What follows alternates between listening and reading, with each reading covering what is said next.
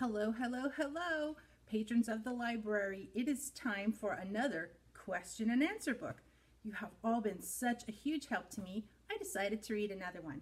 This one's called Do Cows Turn Color in the Fall? That's kind of silly. It's by Vicki Woodworth. So, I'm going to read the story. There'll be parts where I need help with the answers.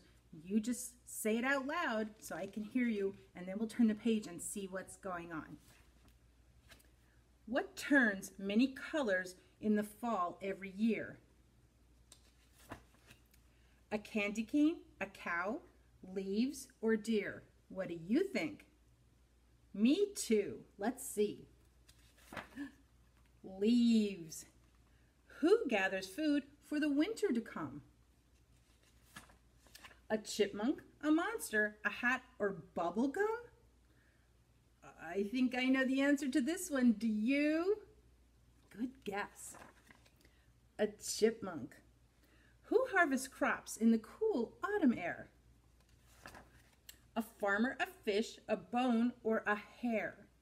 Now, a hare is another word for rabbit in case you didn't know, so give me a good guess on this one.